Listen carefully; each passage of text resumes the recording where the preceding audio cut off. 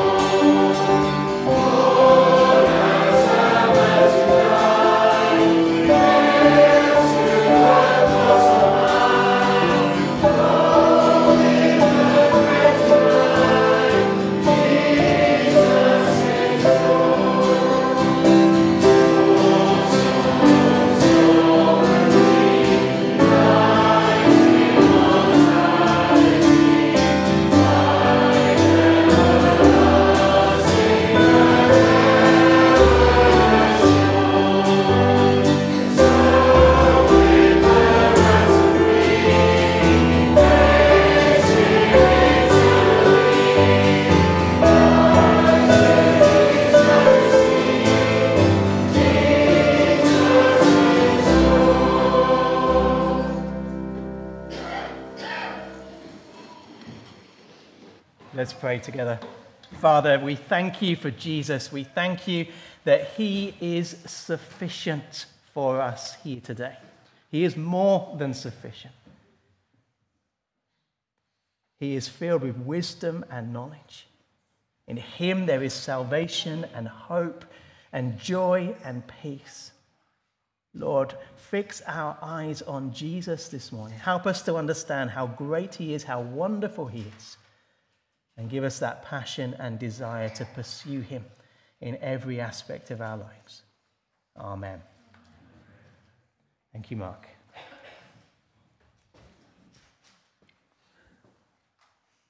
Morning, everyone. How's SOS? Good. That's what I like to hear. Right. So does anyone remember what our topic is for this kind of series at the moment? Do you remember? Take a guess. It's about people who met Jesus. Say yes. Yes, it is. About people who met Jesus. And we're going to talk about somebody who met Jesus in a few moments' time. But before that, well, and this person, a miracle happened to them. But before that, I want to perform a miracle here at the front of church. For this, I do need a volunteer. Lois. Come on, Lois. You trust me, right? You trust me. So there's something that you don't know about me. Lucy doesn't know about me. None of my kids know about me. No one knows it about me. Do you want to hear it? Did you know if you squeeze my left foot and tap it 3 times, chocolate falls down from the sky? Should we try and get this miracle to happen this morning? Are you ready? So squeeze my foot, tap it 3 times, left foot. Ready? Go. See, the problem there is that I don't think you really believed it would happen, did you? You need to believe it, okay? You've got to really believe this will happen. Okay, try again.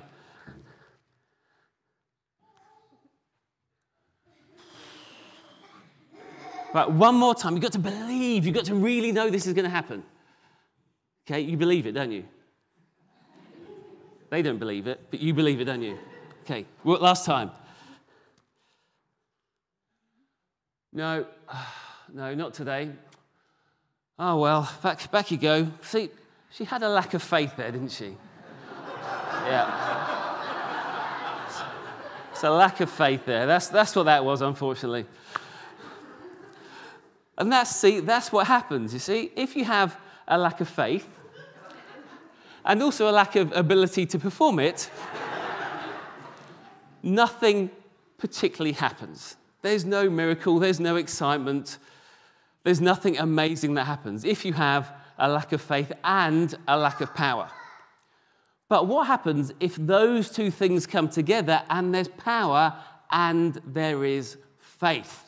That's what we're thinking about this morning in the story, because there was a woman who had been unwell for 12 years. Hands up if you're under 12.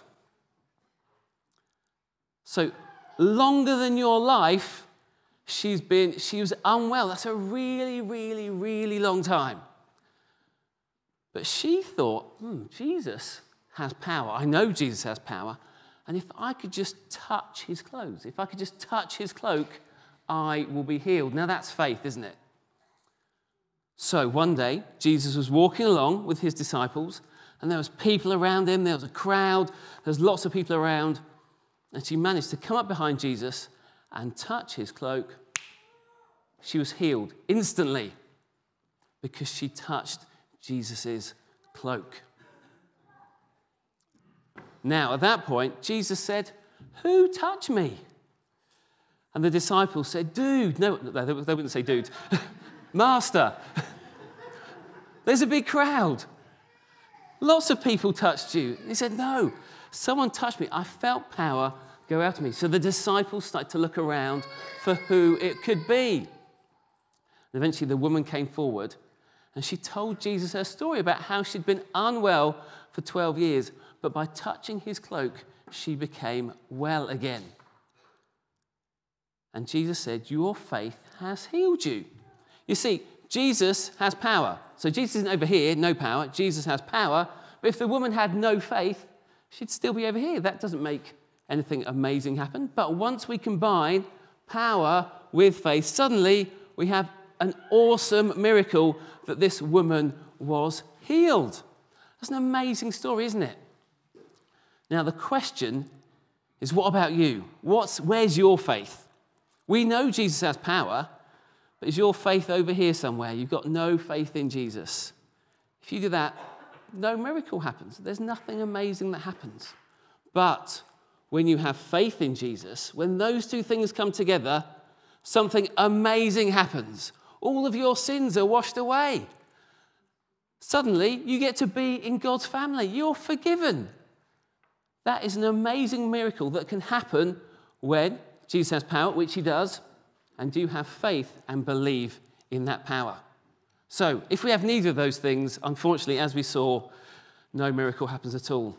But Jesus, having all the power, if we trust in him, then we can be forgiven. Right, so that's today's story. I think next week is the last one of this series. But the woman today, that's quite an exciting story to see all of God's power. Right, we're now going to sing our song, which is Our God is a Great Big God. So let's sing.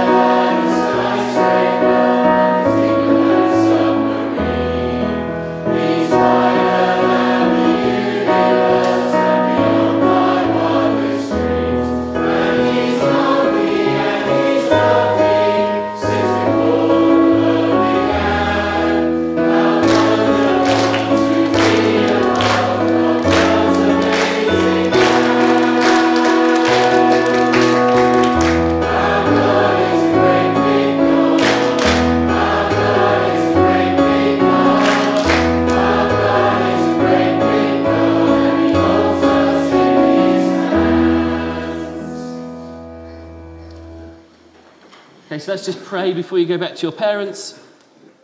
Heavenly Father, we pray for all of these children that they would have faith like that woman. They would see how powerful you are and that they would want to be with you, that they would want to be in your family. So, Lord God, we pray that they too would have faith in you and they would see your power. We ask this all in your name. Amen.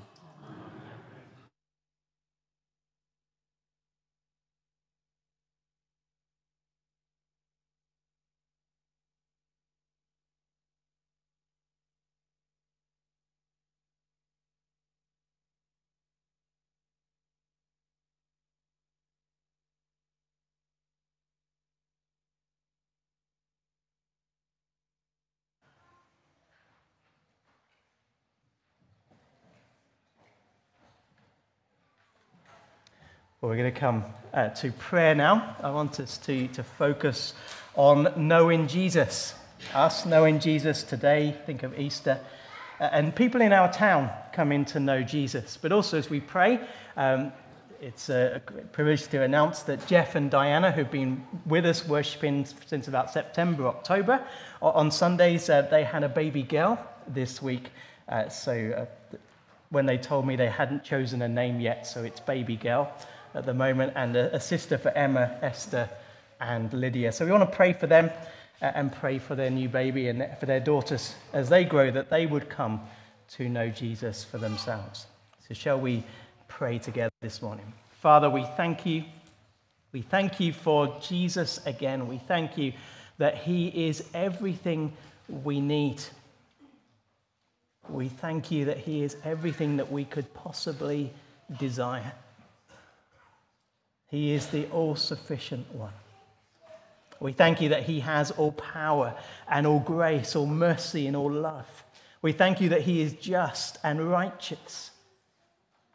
We thank you that he is the perfect king for us to follow. He is the perfect priest to represent us before you. He is the perfect teacher to teach us who you are and your ways. Lord, we want to know him better, to know him more.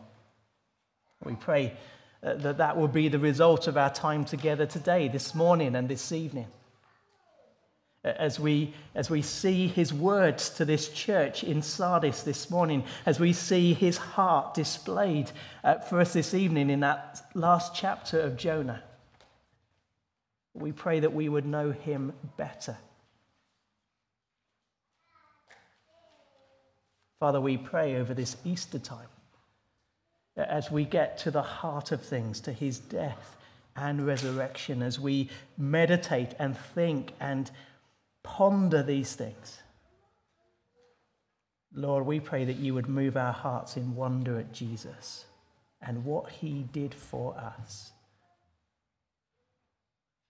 And Lord, all that means in our lives today. May we know that he is the greatest treasure that we can ever have. And Lord, we don't only pray this for ourselves. We pray this for our town, for thousands and thousands of people who live here with no knowledge of Jesus. People who have never heard of Jesus, or never heard of the biblical Jesus anyway. They maybe heard his name, but it's never been explained to them who he really is. Or maybe it has, but they've moved on from that knowledge. They put it away. They've cast it aside. Lord, we fear for our town because without faith in Christ, we are not forgiven. Without faith in Christ, we face eternal judgment. We fear for people. We have compassion for people in our town because of the needs of today and the needs of the future, that life would be so different if people only trusted in Jesus. Lord, we pray that through our witness, through the witness of other Christians here in this town, Lord, you would display Christ so clearly that people would see who he is. And that, Lord, you would work in hearts to open that door, that people would believe in the Lord Jesus Christ and be saved. Will you build your church for the honor of Jesus' name and for the good of those around us? And Father, as we gather together, we rejoice with Jeff and Diana. We thank you for a new daughter in their family, a sister to Emma and Esther and Lydia. Lord, we pray for this baby. We pray that your hand would be upon her, that you would keep her safe, that you would help her to grow. And we pray for all four of these girls, Lord, that as they grow up, that they would grow up into Jesus, that they would love him and trust him and want to follow him. And that, Lord, you would guide them every day of their lives. Lord, we thank you for all that you have done for us. We thank you for all your goodness. Lord, we commit our lives to you and want to follow you. Amen. Well, we're going to read together the Bible in just a few moments, but just put a slide up first of all, just to remind us. We're going through the book of Revelation. We're currently in this first vision. There's two more letters in the vision for us to look at after today. But today we're looking at the letter to the church in Sardis.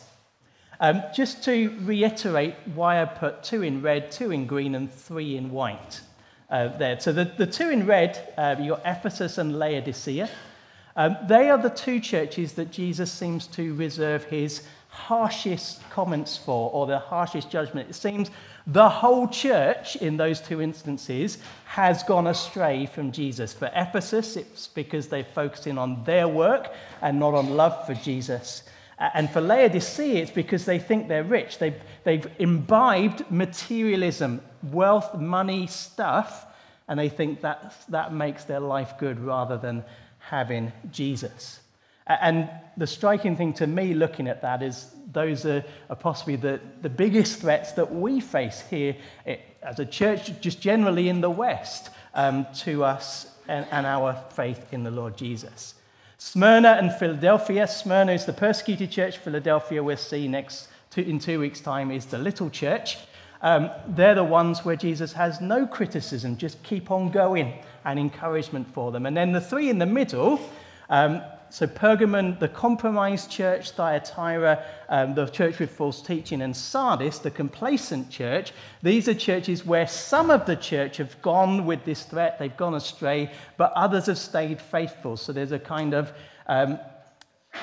some of you are doing okay, but others of you need to repent. It's sort of a mixed picture in those churches. So that's why I put the red, the green, and the white, just to kind of delineate that. So we're looking at Sardis today, the fifth of these churches in modern-day Turkey, as Jesus, through John, writes these letters to each of the churches. So if you want to turn to Revelation 3, we're going to read from verses 1 through to 6.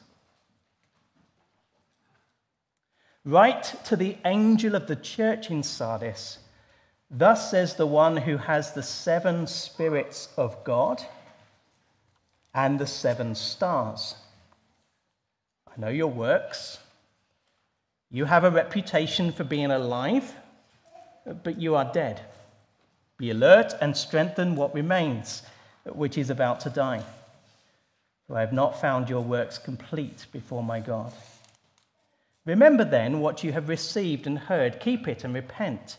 If you are not alert, I will come like a thief, and you have no idea at what hour I will come upon you. But you have a few people in Sardis who have not defiled their clothes, and they will walk with me in white because they are worthy. In the same way, the one who conquers will be dressed in white clothes, and I will never erase his name from the book of life, but will acknowledge his name before my Father and before his angels.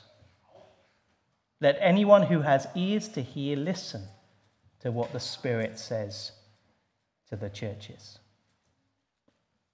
Well, before we come and just dive into that together, we're going to sing a prayer for our time in God's word, that God would speak to us, that we would understand what he's saying, but also that he would transform us in our lives. Speak, O Lord, as we come to you. Let's stand and sing.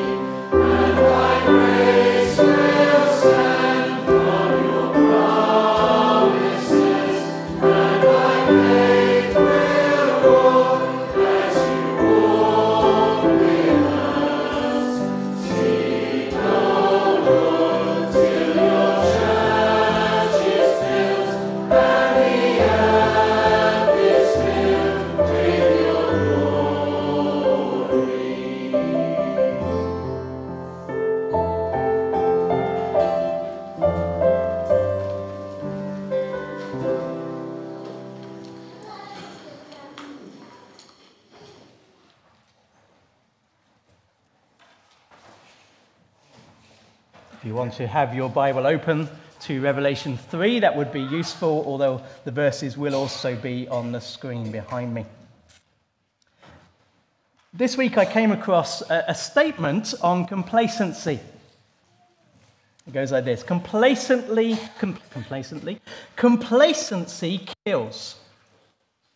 It finds vulnerability in the comfort of past success and plants itself in the crevices.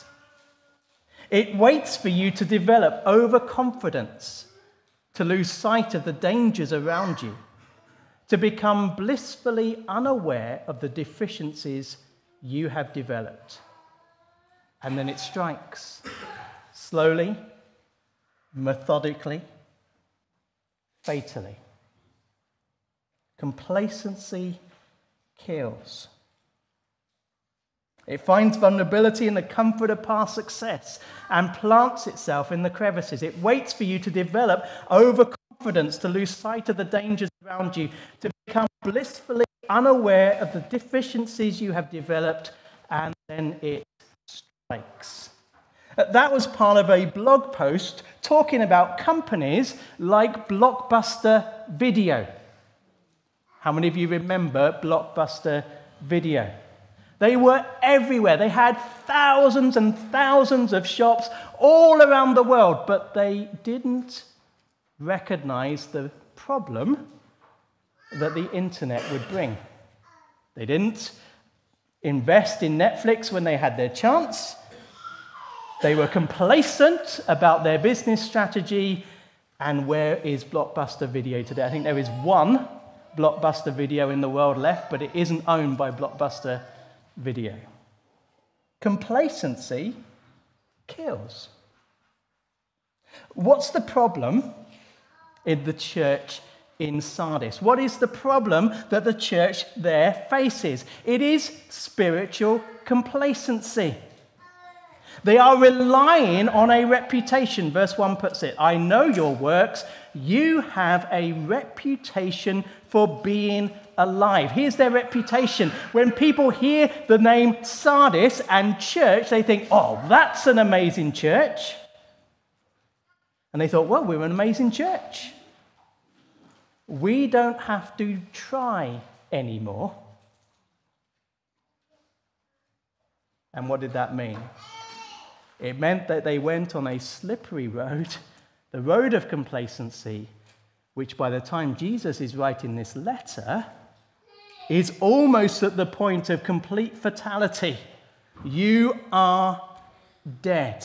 Although from verse 3, it's mostly dead. There's still something that can be revived. You are dead. That if you don't take anything else away from this morning, take this. Spiritual complacency is a dangerous condition to have. If you come before Dr. Jesus and he gives you a diagnosis and he says you are spiritually complacent, that is not something a paracetamol will deal with. That is serious stuff.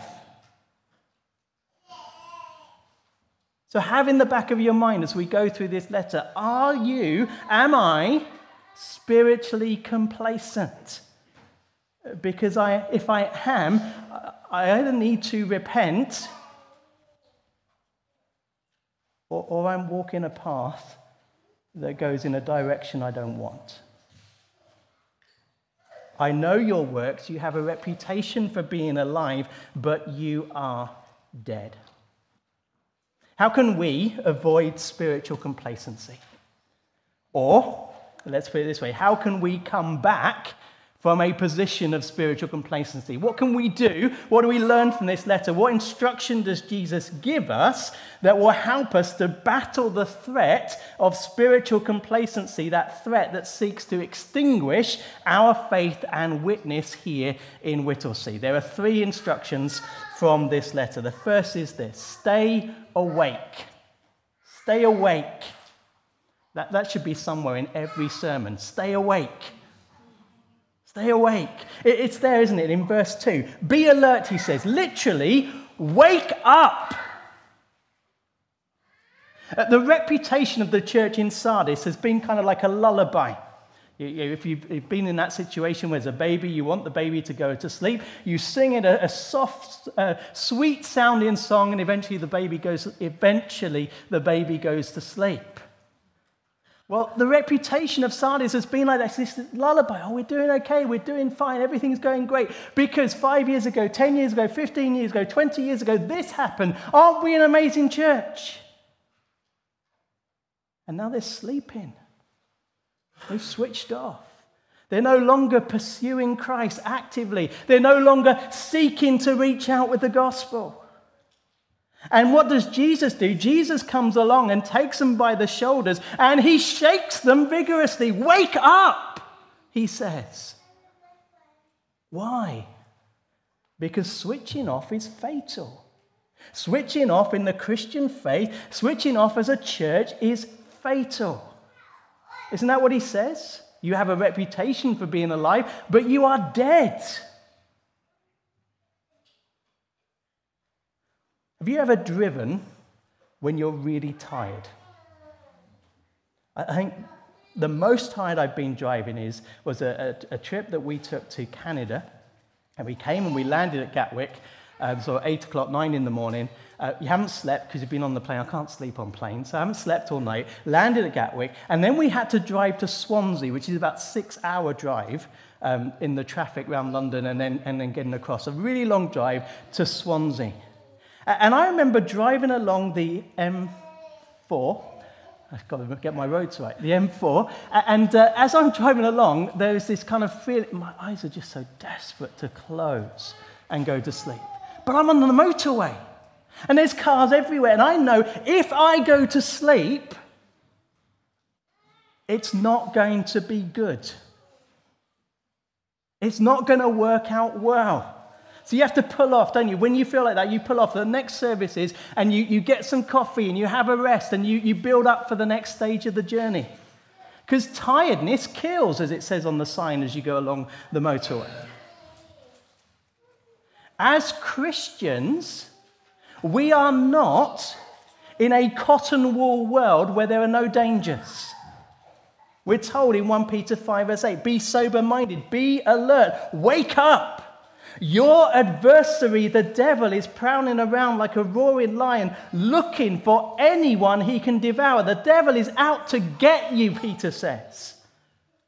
Don't go to sleep. Because switching off is fatal. If you ever say, it's not going to happen to me. Oh, that problem I read in the Bible, it can never happen to me. You're putting a nail in the coffin. Switching off is fatal. Secondly, switching off means we won't finish the journey. Switching off means we won't finish the journey. Look at the end of verse 2. I have not found your works complete before my God. What does he say there? What does he mean by that? Look, you started well and you did something well, but you haven't finished yet. You haven't completed it yet. You can't stop because at the first step it went well. You've got to follow it through to the end. It's like an 100-meter runner in the Olympics thinking, wow, I've done a good start. I can stop now. No, you've got to run through to the tape. You've got to run through to the end. Or those of you who are at school, year 10 and year 11, if you're there, you're doing your GCSEs. If you're not quite there yet, you will be in year 10 and 11 and doing your GCSEs. Imagine this. You start your maths GCSE in year 10 in September, and at the end of September, you have a class test. And you ace your class test. You get 97%. It's 97 because there's still room for improvement, okay?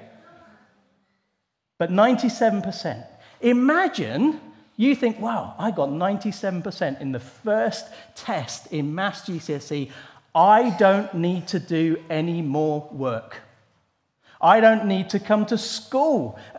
I can just go straight to the GCSE now because I got 97% in the first test. It doesn't work like that. You've got so much more to learn. You've got so much more to do. If you stop there, you will never complete your maths GCSE. And that's what Jesus is saying here. If you stop just because you did something well at the beginning, you'll never get to the end.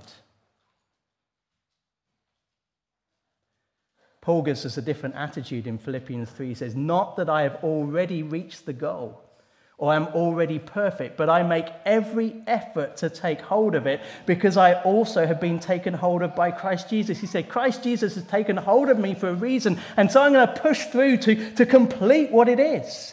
Brothers and sisters, I do not consider myself to have taken hold of it, but one thing I do, forgetting what is behind and reaching forward to what is ahead, I pursue as my goal the prize promised by God's heavenly call in Christ Jesus. In the Christian life, there is always a reaching out for more of God, for more of Jesus, for more to do in his kingdom, for more to know of him. If we stop reaching out for more, it's like we're taking our foot off the accelerator in the car. What happens when you take your foot off the accelerator in the car? You start coasting. And you just start drifting and getting slower and slower and slower and slower. And you don't get to the end of your journey. You stop halfway there.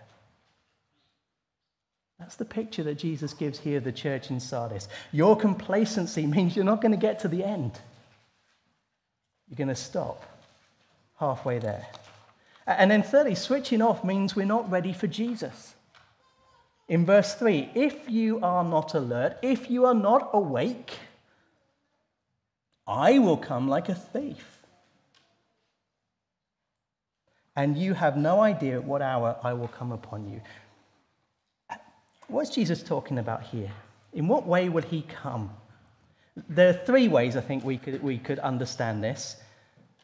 One, we could understand it as the return of Christ. Jesus talks about his return with this metaphor of a thief coming in the night. You will not know when he will come until he arrives. So be ready. Although I don't think that's primarily in view here, but it is part of it. It could be that he comes to take your life in the sense that your death comes. And then there's judgment.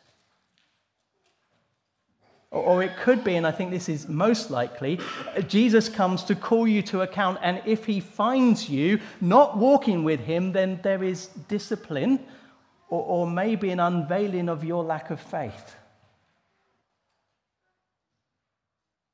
Whichever of those it is, and I think it's probably most likely the end, to encounter Jesus in those situations and not be ready, not be seeking him, not be following him, be drifting in faith, it is not going to end well for us. We don't want to kind of drift into eternity, because I'm not sure you can do that. Because there will be all kinds of questions. Are you really believing in Jesus? Switching off means we're not ready for Jesus. If we want to maintain faith and witness, we need to stay awake. That's true for all of us as individuals. Let's go back a couple of weeks to Pergamon, and we talked about the threat there of diluting Jesus and the threat there of other gods, other things becoming as important to us as Jesus and being put alongside him. And one of those that we considered in our day and age was the god of pleasure and leisure. There's all kinds of ways in which that works it out. It could be entertainment or sport or music, those kinds of things where we pursue those passionately, but how tempting it is, and we ask, where's the line where those things start to become as important to us as Jesus? In my experience, as I enjoy those things in my life, there's often a point at which they do conflict with Jesus and they do conflict with church. And we're faced with a choice. What's more important? What do we go with? Let me just give you an illustration to make it a bit more concrete. In the autumn, I started running. I've been enjoying running, but I knew the way I work in things and the way I approach things, if I started doing it, I wanted to do it kind of properly. And that would probably lead to maybe me entering some races, like a half marathon or something at some point. But here's the problem. with running and as well as other sports, most half marathons are on a Sunday morning. And so you can't run in those half marathons and be at church. So I knew that that would be an issue later down the line. So right from the start, because I also know that in my mind, if I do something, I not obsess over it, but I want to do it properly, so it can become a big thing. So right from the start, I said, I will never run a race on a Sunday. That's the decision I'm taking. I'm not saying everyone must make that decision, but for me, that's the way that I keep that clarity of Christ being first and this is second. But here's the thing. That isn't a decision that you make a few months ago and that's it. No, it's a decision I have to make every day. It's a decision I have to make every time I hear about the Peterborough Half Marathon or the Cambridge Half Marathon that I run on a Sunday or other races. It's a decision that will have to be made day after day after day after day. And if I switch off, then I will slip into making the wrong one. I can't say, because I made that decision a few months ago, I'm never going to get it wrong today. Or because I made that decision over running, I'll never get it wrong on anything else.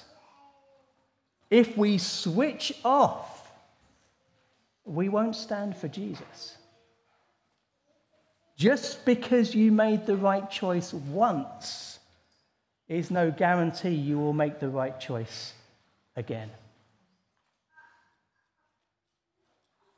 To maintain faith and witness, we need to stay awake. It's the same for us as a church.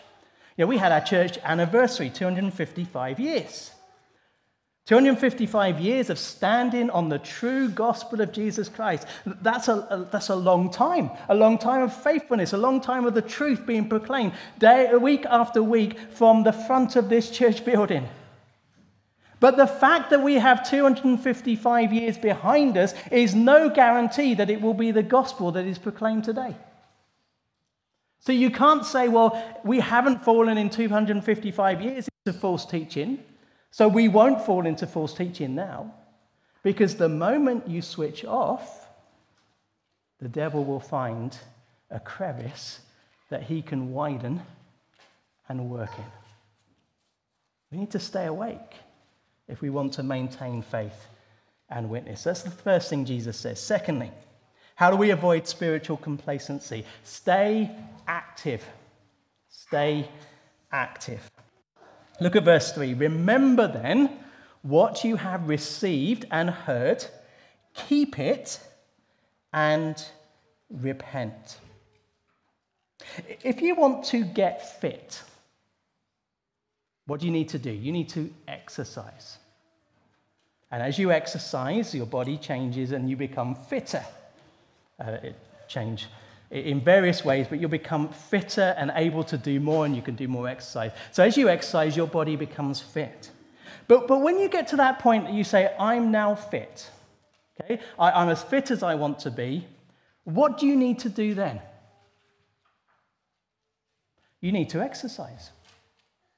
Because if you stop exercising, you will become unfit.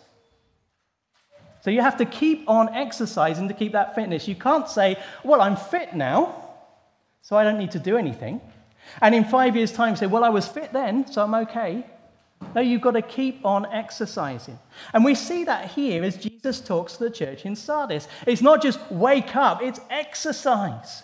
You've got to keep exercising every day. You've got to go through the spiritual exercises. What are they? Well, they're there in verse 3. Remember the truth of Christ.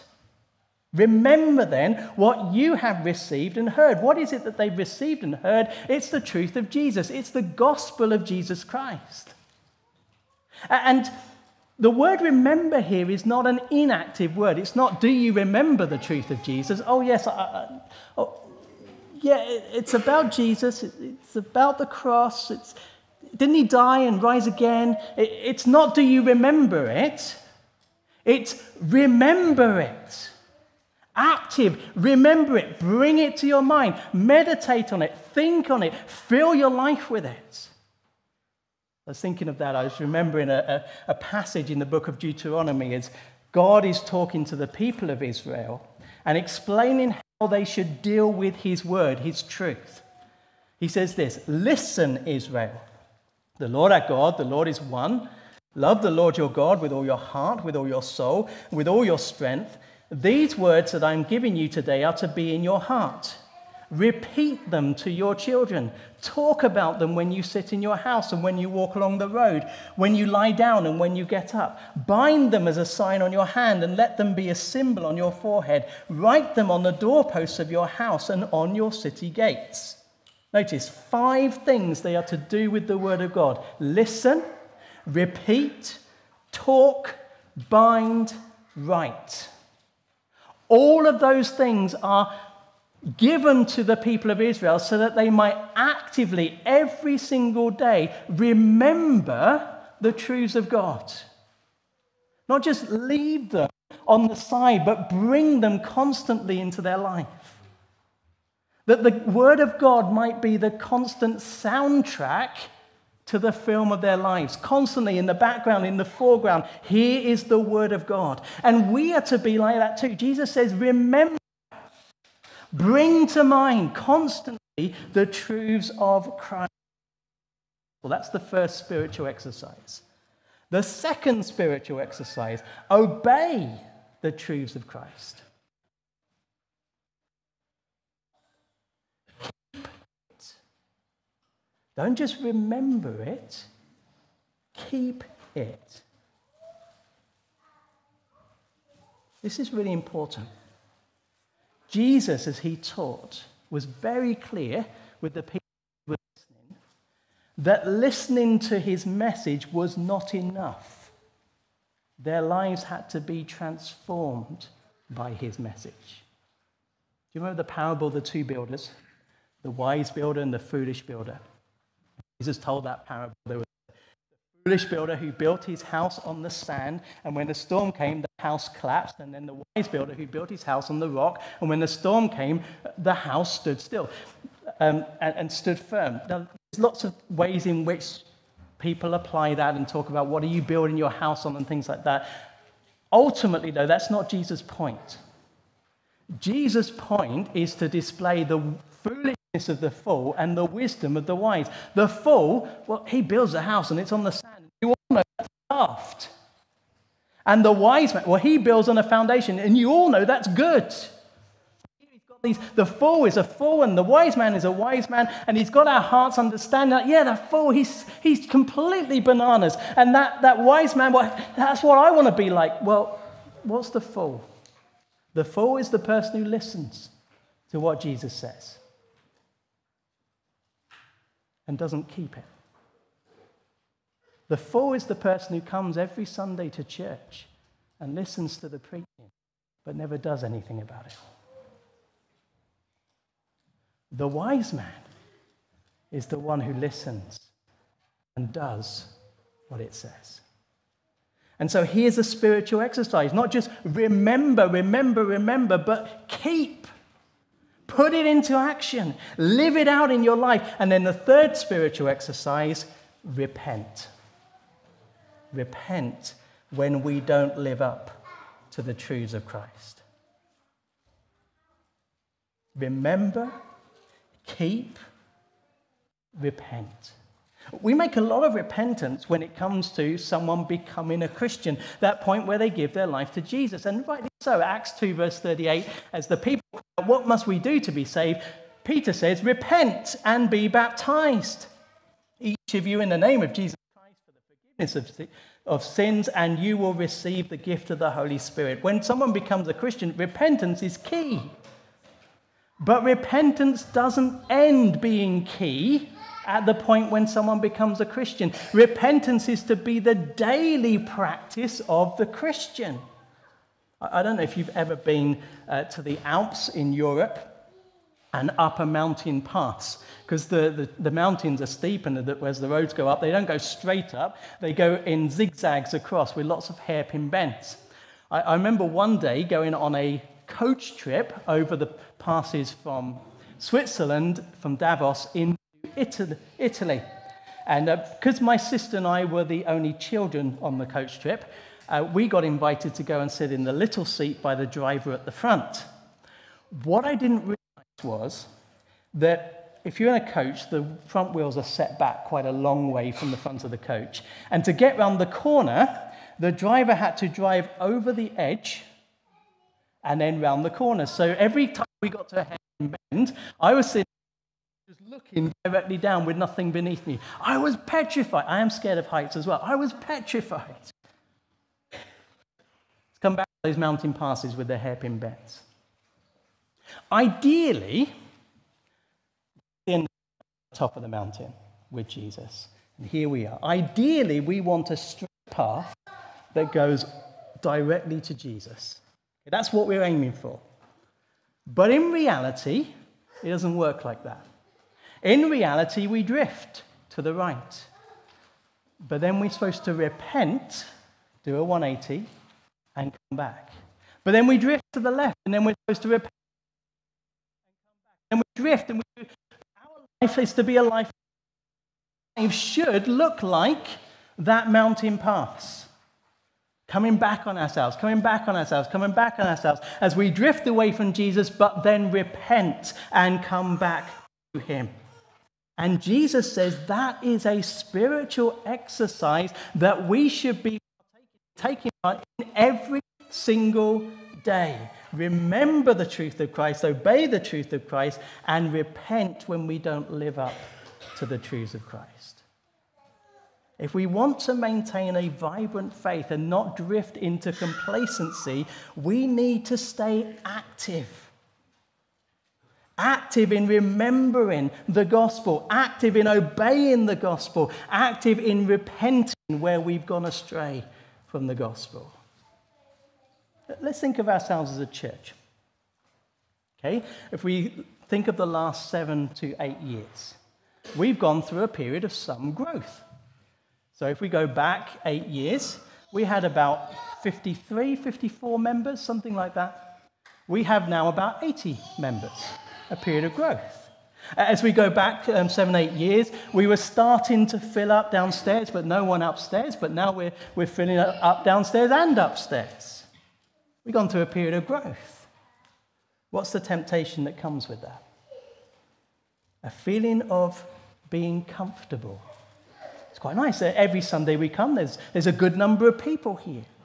We're not constantly reminded by empty pews that there's space. And there's people in the town who aren't coming. The temptation then is to lose that evangelistic urgency. But it's quite nice now, isn't it? We've got enough people to do the jobs that need to be done, so why bother going out and getting any more? It's a very dangerous place to be. That feeling of comfortableness that leads to a loss of evangelistic urgency, it leads to fatality. Why?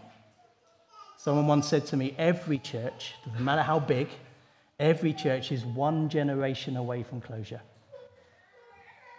Every church is one generation away from closing the doors. We need to remember the gospel. That this is message of Jesus is not just for us, it's for the world. He came to gather all people from tribes and tongues and nations into his kingdom. That he is not happy that any should perish. That he has people in this town who he has chosen from eternity past who need to hear the gospel and be gathered in. And he has called us as his church to do that.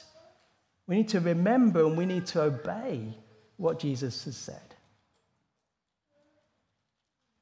It works on a church level, but also for us as individuals. Maybe you've gone through in your life over the last few months a growth in your walk with the Lord. Maybe a growth in battle with sin. There's something that you were struggling with, but God's given you a victory. And it seems that while that was very much at the fore and very much the thing that was The thing you were convicted over all the time, but now you've been able to move past it in the strength of God. That's great if that's happened. But there's a temptation that comes with it. And the temptation is this: I can deal with sin. I'm okay. That big problem's gone. I'm now fine. And you stop asking God to show you your sin. You stop asking for his help with your sin. And the result is you become desensitized to sin because you no longer see it as a sin and you draw away from the Lord. To maintain a vibrant faith, we need to stay active, looking at the scriptures, remembering what God has said, obeying the scriptures, seeking to put it into practice, and repenting. Asking God to show us our sin that we might repent of it and turn back to Jesus. So we need to stay awake, stay active. Thirdly, stay focused. Verse 4, but you have a few people in Sardis who have not defiled their clothes. Who are these people? These are the people who have not taken on spiritual complacency. Here are the people who are still seeking actively to follow Jesus every day. They've kept their eyes on Jesus. They're seeking Jesus. They're following Jesus. And Jesus encourages these people. He encourages them in their walk, and he encourages others to focus on him as they have done. How does he do that? He reminds us of two things. The first is this: Jesus is the one who equips us for eternity. Jesus is the one who equips us for eternity. You have a few people in Sardis who have not defiled their clothes, those who haven't fallen into spiritual complacency, and they will walk with me in white because they are worthy.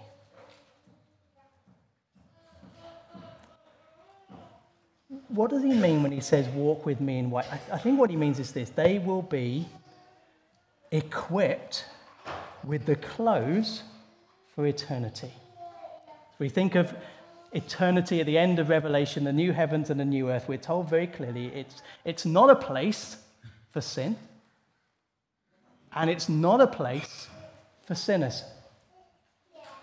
It's not a place for sin, and it's not a place for sinners. Hang on, I know you're called, where's he going with this? That means it's not a place for me.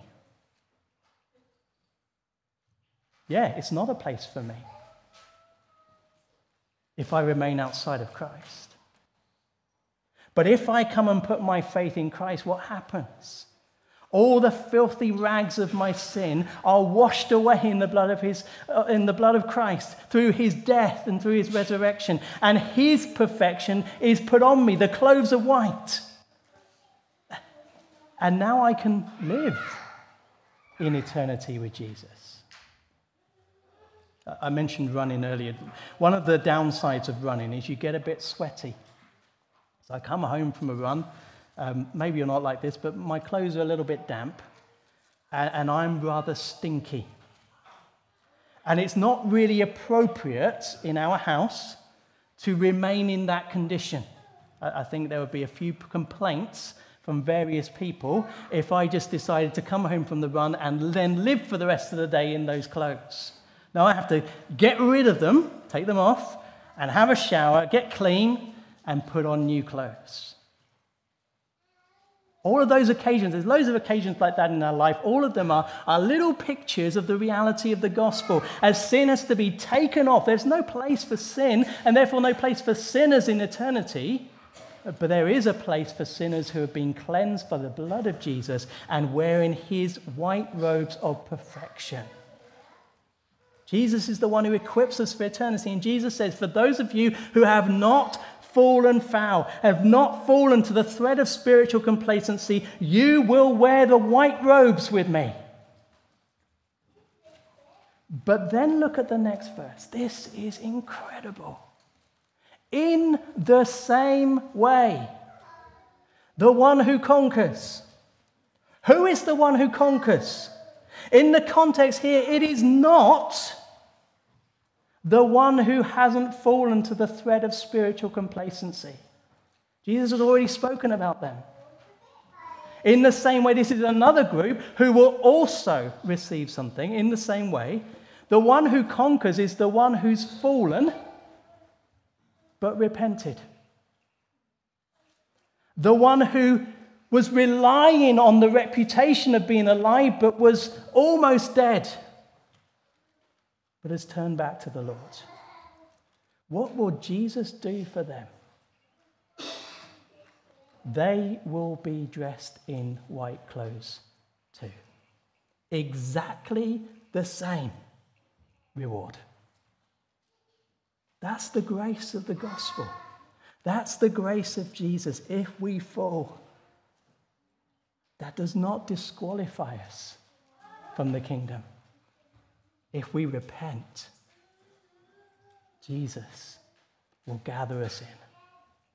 Jesus is the one who equips us for eternity. So focus on Jesus, he said. Secondly, and Jesus is the one who secures eternity for us. In the same way, the one who conquers will be dressed in white clothes, and I will never erase his name from the book of life,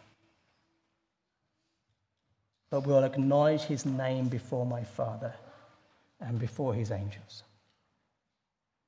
I wonder if you've ever gone to a wedding reception, and as you go in, it's normally there's this seating plan, isn't there? What table am I on? A seating plan. I wonder if you've ever gone and looked at the seating plan and not found your name. If you haven't, I don't think I have, but I can imagine it. Where's my name? Am I really invited? Have I been knocked off? Did they not tell me? Can you imagine getting to eternity and the book of life is opened, and you thought for all of your life here your name was in it, and yet as the list is read, you're not there?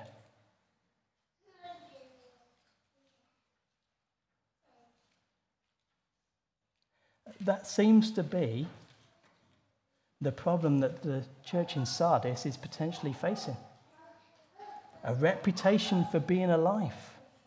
Our name's in the book of life. Look at what happened in the past, but you're dead. It's just a reputation. But for those who seek Christ and seek him to the end, the one who conquers, Jesus will never take their name out of the book of life. And not only will it be there in the book, but Jesus will announce to you before his Father, here is my brother, here is my sister, here is my follower, here is part of my bride.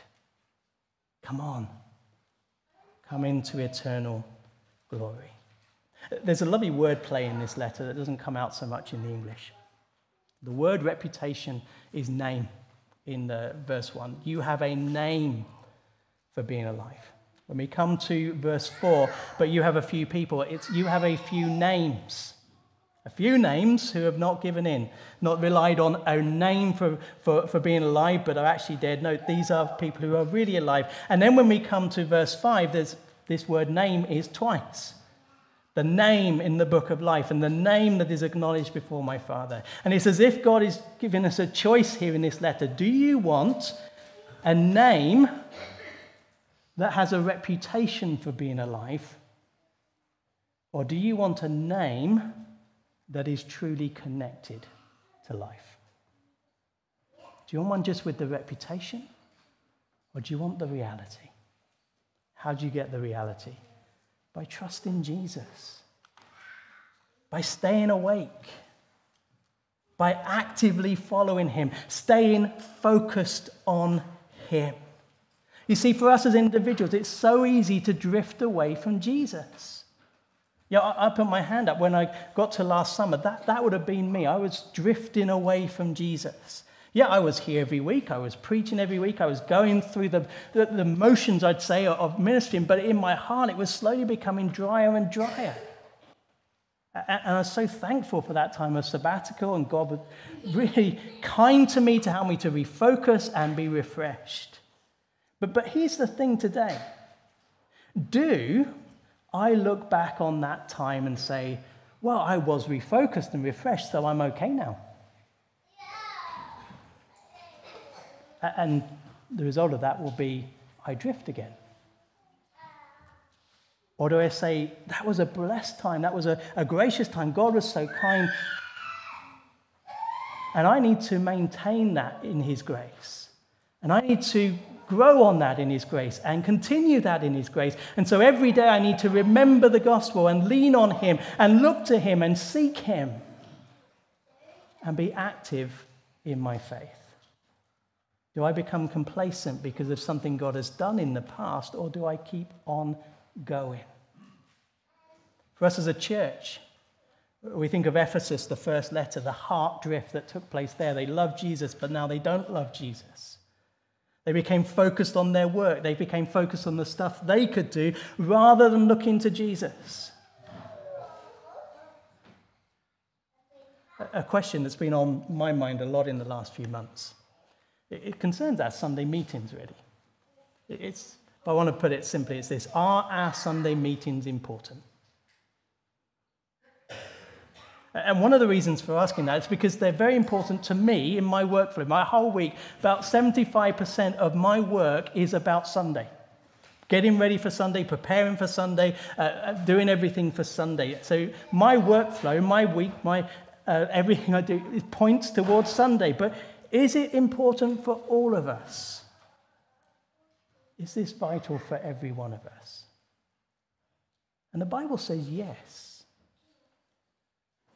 The Bible says it's important to meet together.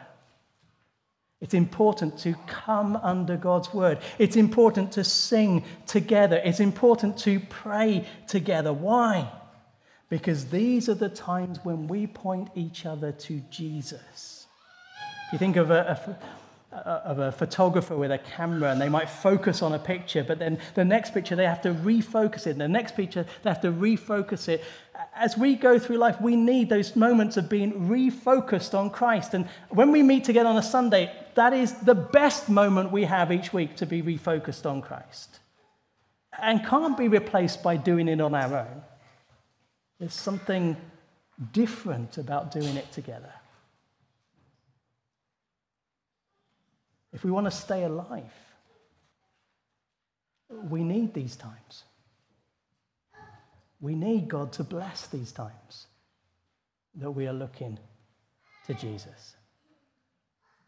Don't give in to spiritual complacency. Stay awake, stay active, stay focused. Let me just end with verse 1. What do we see of Jesus here? Thus says the one who has the 7 spirits of God and the 7 stars. What does he have? He has the 7 spirits of God. That's the Holy Spirit, the life-giving Spirit. And then the 7 stars, that's the 7 angels. Who are the angels? Well, I've already said many times, we don't know. It's not clear. What are the angels, though? Actually, that is quite clear, because the word angels means messenger. And as we see them in these 2 chapters, these are the ones who bring the message of Jesus to his church. So what do we have here? We have the life-giving Spirit of God and the message of Jesus. If we seek every week the work of the life-giving Spirit of God and the words of the message of Jesus, if we are open to the work of the life-giving Spirit of God and the message of Jesus, if we have the work of the life-giving Spirit of God and the message of Jesus, would that make a difference as we battle spiritual complacency? Or let's make it more often, daily. If we seek the Spirit and the Word, if we're open to the Spirit and the Word, if we have the Spirit and the Word, will that make a difference as we fight and the threat of spiritual complacency? Who has those 2 things in his hands today? Jesus. Let's come and ask for his help. Father, as we look at Jesus, the one who holds the Spirit and the Word, and is ready to send them to our aid, to work in us, to call us back, to strengthen us, to encourage us, we come and ask for him to work in us. We see the danger of spiritual complacency. We do not want to take that path. We see the need to be active, yet we are too weak so often. And we see that focus that we ought to have that looks to Jesus. Lord, work that in us, we pray. Amen. Let's stand to sing as a prayer. Breathe on me, breath of God. It's a prayer for the Holy Spirit to come and revive our hearts. Let's stand and sing.